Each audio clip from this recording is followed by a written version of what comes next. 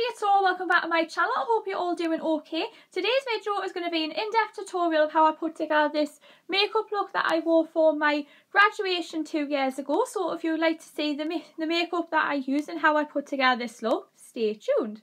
Okay, let's get started. The first thing I'm going to be dipping into is this is my Ted Baker eyeshadow primer. So we are going to be using this on our eyelids to prepare for eyeshadow.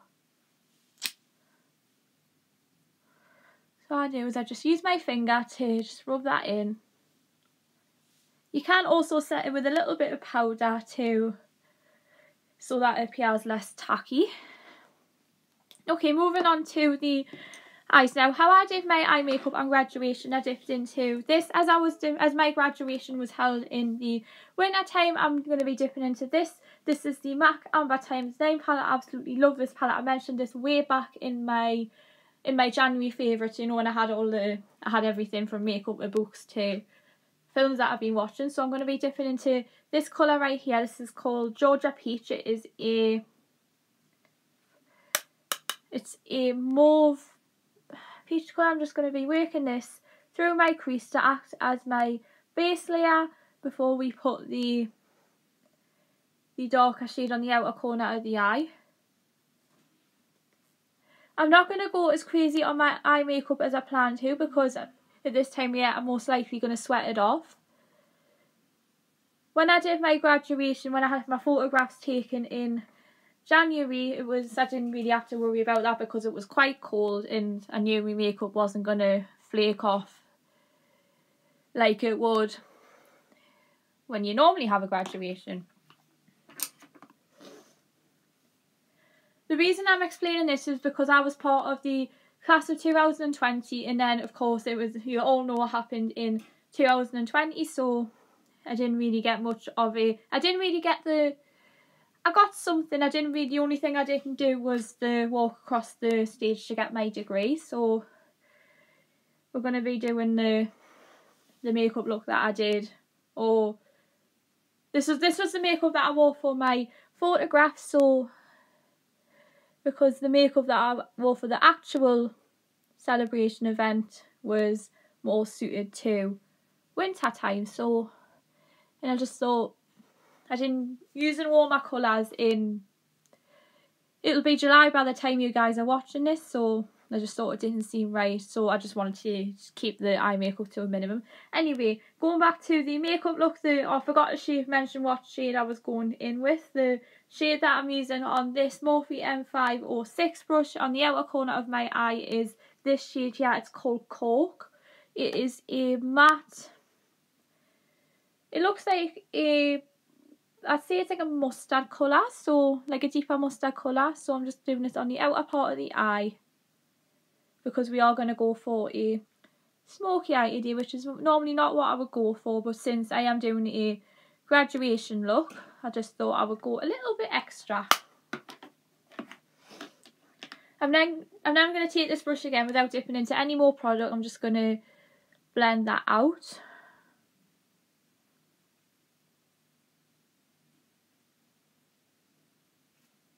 To appear more softer, because often you would have a graduation in the daytime, whereas mine was on a very rainy morning in December, and I just thought, because you normally have it in July, and it will be July by the time you guys are watching it, so I just thought I would do a little bit less than what I normally do. I'm still going along the lines of what I actually wore, but not as extra as it was, because you want your photos to look timeless. So what I would say is, if you are planning makeup for your graduation, I would say keep it minimal, because you are going to be looking at this picture for the rest of your life, and it'll often be hanging in your parents' house or hanging in your house or whoever it is that you're living with. Okay, going on to the lid shade, I'm going to be taking this shade right here called Creative Copper. It's this middle shade here on a Morphe 124 brush. I'm just going to be packing this all over the eyelid. I'm not planning to go for a cut crease today, so I'm just going to do a normal eyelid, no intense cut crease, no taking out to the tail of my brow, because there is a time and place that you can do this, and graduation is not one of them. I'm also going to take a little bit underneath my eye, but we're going to come back to that after we do our face. Same with mascara, I'm going to come back to that after we do the rest of our face, so we'll do that now. Okay, the first thing I'm going to be reaching for is this. It's my Rimmel Stay Matte Powder, and I'm going to be using this to set the foundation that I already have on. So I'm going to also reach for my bronzer brushes. Well, I'm going to take this brush here. It is the powder brush by Real Techniques, and I'm just going to be, I should just use a smaller one. It's just the areas that I put concealer, and hopefully it will set your makeup in place for, if it isn't going to be all, it'll be most of the day, because you might not get an opportunity to retouch your makeup again once you're at your venue. And then going in with a little bit of bronze, I'm going to go in with a little bit less than what I've been doing recently for my Ariana Grande series. I'm just doing the Rimmel Radiance Break. I'm just going to gently put a little bit on, and I'm just going to just work this into my face. I'm not going as much bronzer as what I have been doing recently. I'm just going to do a light pop of colour, because it is a graduation makeup look after all, and you don't want to look like you don't want to be looking back at it in 5 years time and then think, what the heck was I thinking? Why on earth did I go in with so much bronzer? And then I'm going to be going in with this. This is the Benefit Georgia Peach Blush. I absolutely love this blusher so much. I've used this so much in a lot of my tutorials this year. And I'm just going to be working this up my cheekbone towards my hairline.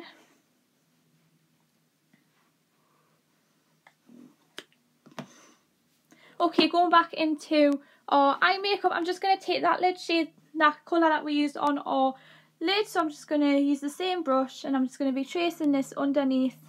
Whoa, sun's right in my face. Underneath my lower lash line.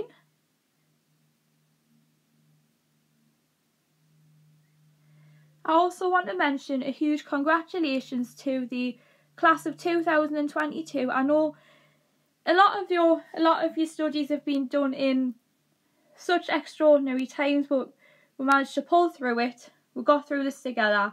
Should be very proud, and then just cherish this moment forever.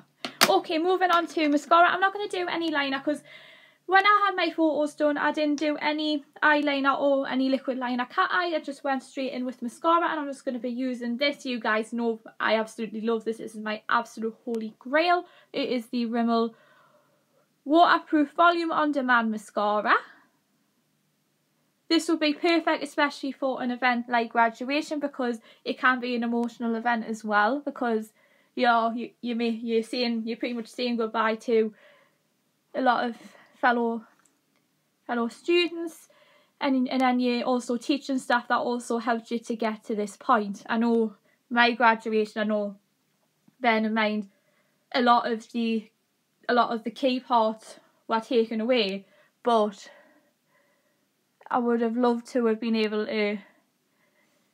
I'm not trying to sound spoiled, but it would have been an amazing opportunity to thank an amazing group of people that managed to help me through my degree and help me get to this point. And the last thing that I am going to be doing is lips. So I did do a lip liner for this, because you would normally, if you are getting photographs done, you would want to make sure that your makeup is going to stay pretty much most of the day. So I have a bunch of lip liners here, so one of these will have to match. So I might go in with, which one should I go with? See, a lot of these are more pinky nudes, so I'm going to go, and then the lipstick that I am going to be using is more of a brown shade. So I'm going to be using this. This is the Kiko Smart Fusion Lip Pencil in the shade number 533. I'm just going to do a overdraw, and I'm not going to feather it in like I normally would, because I am going to be putting this lipstick on top.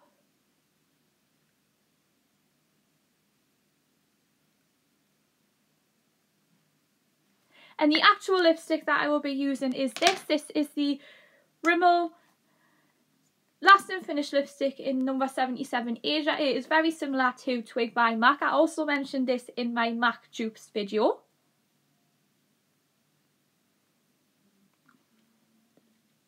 And there you have it, guys. That is my graduation makeup all done.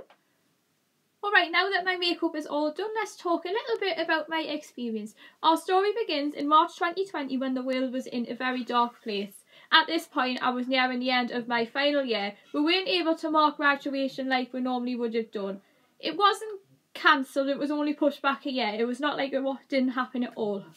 Originally, it was supposed to take place July 2020, but then we were still in a bit of a dark place at that time and we weren't able to hold it like we would normally. So instead, it was held in...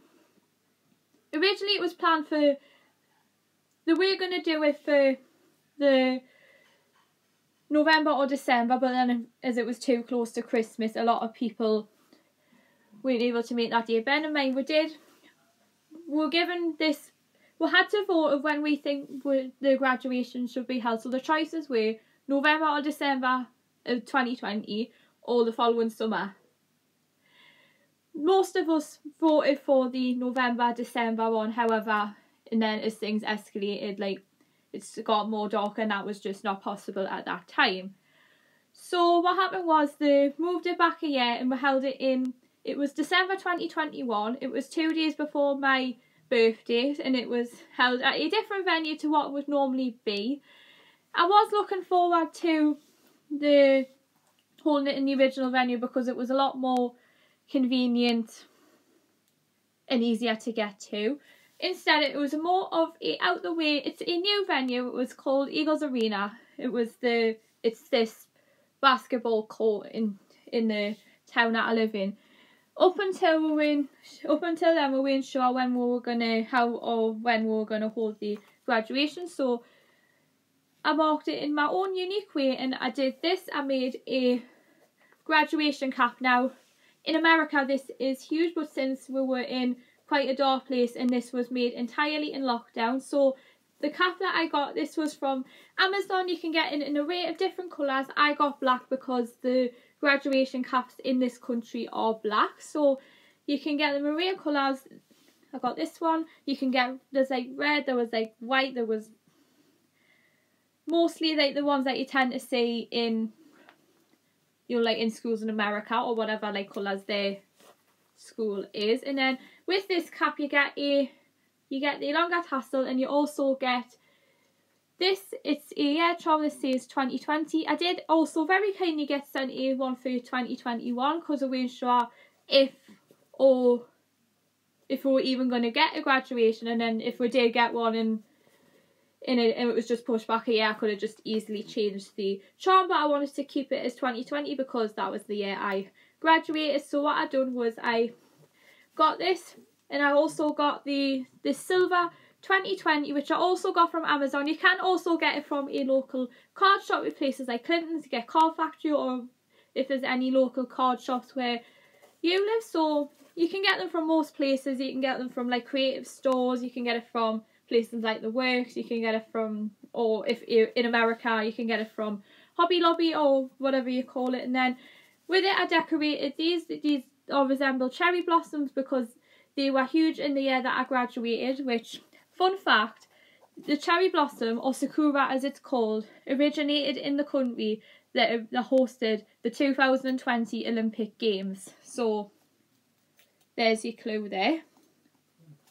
It is also a nod to one of my favourite bands that I was into at the time I was making this. It was a nod to the Vamps' 5th album, Cherry Blossom. I literally lived through this when at the time I made this cap. So the flowers that I got were from Create and Craft. I did this with, how I put these together was, first off I drew some designs and then I had a little play around with them with the flowers on the mortarboard. Originally I was going to do a half cardboard base and then stick the flowers on, but I thought I would do I just thought I would like make good use of the space on the cap, so I just put it on the corner. So what I done was I had a play around with them. The flowers that I got, these were from Create and Craft, which is a shop and TV channel that you can get in the UK, so that you can access in the UK. So I got these. It was there were 1, 2, 3, 4, 5, 6, 7, 8, 9, 10.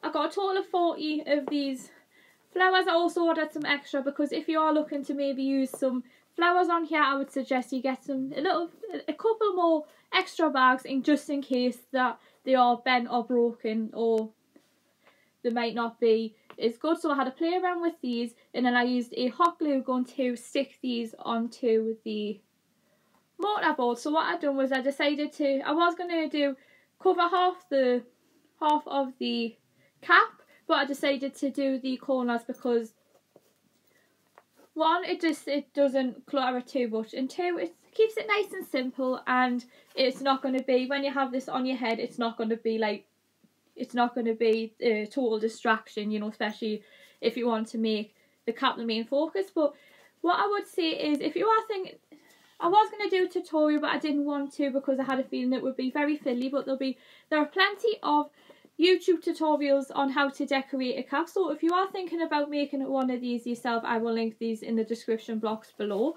Some of these were my favourites, so I used that as a starting point, and then I just thought I would go with my own original idea, because some of the ones that I watched on the internet were more like larger flowers, and I just wanted to keep these relatively low key. So I thoroughly enjoyed making this because it's not something I normally do, but we were in a bit of a, try graduating in the middle of a global pandemic. So this cap was made entirely in lockdown, and it's normally, you get this in America, but it did start off in America and then eventually it did make its way across to the UK. And as soon as I saw these on social media, that was when this is when I wanted to really get involved. And one, it was because it was better than nothing. At least I still had something should graduation not have taken place at all, and at least I've still got a piece of the experience. So even if it was just a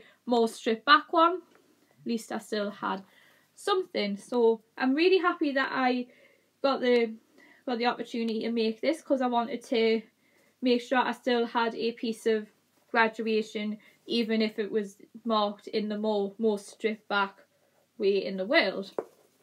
So you can get these in a array of different colours. So I had to get 2 of these packs because with me being 2020, and then of course if you anything after 2020, you will need 2 packs. This year you'll need 3 because you'll need for 2022 you'll need like the extra 2 on the end. So you can get these in a lot of different colours. They had silver, they had gold, or they had pink, but I was originally going to get pink, but I thought it might have been a little bit too much, especially with the blossom, and I didn't really want to have any 2-tone pinks, and I just didn't want to look back at this and then it just looks a little bit tacky, shall I say. So the silver makes it look a lot more elegant. It's just like adds a bit of contrast, especially on a black cap. So how I done this was I just peeled these off and then I just stuck these directly on the cap.